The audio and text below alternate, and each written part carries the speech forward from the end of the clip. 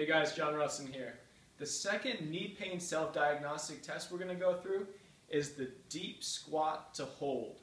So what we're going to do is get your feet out a little bit wider than what you would with the squat.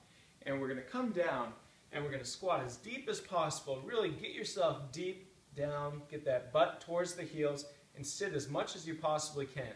From this position, I want you to rock onto the balls of your feet here and really just try to put a lot of pressure through the front sides of those knees. Really, from this position, we're looking for pain throughout the medial aspect of the knees here, and also over the front side of the kneecap.